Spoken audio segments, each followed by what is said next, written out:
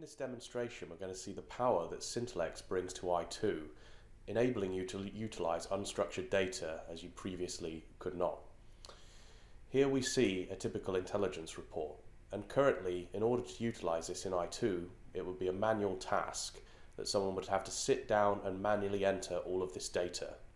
With Sintelix, we can drag and drop and automatically extract the entities, the linkages, as required, and immediately display that within I2 for fusion with other data.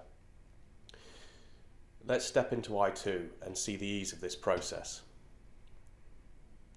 Firstly, I open up I2 and I can see my Sintelix plugin on the left-hand side.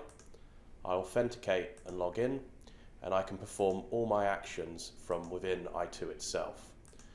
I'm going to create somewhere for my data to go, and then I'm going to drag and drop my Word file into Sintelix.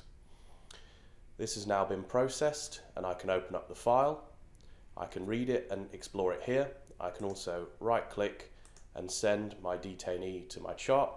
We see that we have the full set of features which this report is detailing, and I can interact with them as if they come from an I2 repository.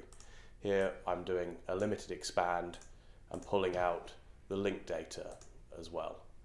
Once we arrange this, we can then continue to work with it.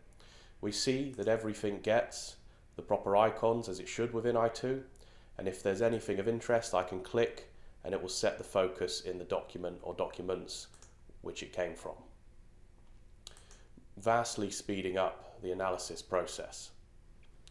As well as this approach, I can also go back to my plugin and look at the structured data via both entities and links, and from this view send anything to the chart.